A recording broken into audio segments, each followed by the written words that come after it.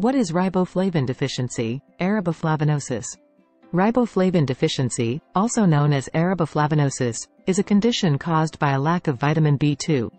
It manifests with a range of symptoms including stomatitis, glossitis, sore throat, anemia, dermatitis, fatigue, swollen throat, blurred vision, and depression.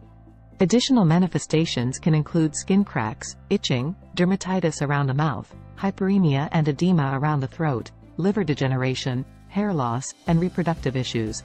Alcoholics are particularly at risk for this deficiency. Case scenario: the patient with dermatitis and anemia.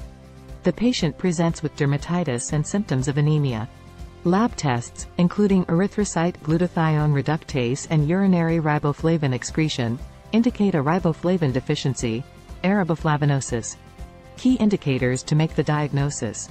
Understanding the comprehensive symptomatology and risk factors, such as alcoholism, associated with riboflavin deficiency, Ariboflavinosis, is crucial for complete patient care. Should B2, riboflavin, be measured?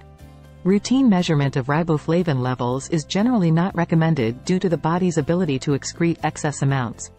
Instead, functional markers like erythrocyte glutathione reductase and urinary riboflavin excretion are more reliable. Factors affecting riboflavin absorption.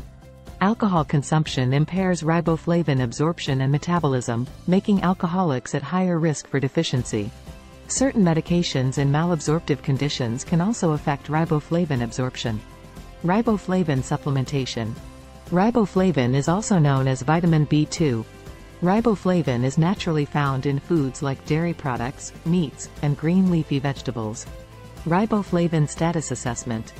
Urinary riboflavin excretion assesses short-term riboflavin intake.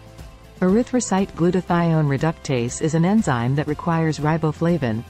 Elevated activity indicates long-term deficiency. Riboflavin deficiency, Ariboflavinosis. Symptoms are wide-ranging. Anemia associated with riboflavin deficiency is typically normocytic and normochromic. Statistics. Ariboflavinosis affects about 6% of undernourished populations. Anemia related to riboflavin deficiency accounts for approximately 5% of all anemia cases. Further reading. Consult journals like the Journal of Clinical Nutrition or the Annals of Internal Medicine.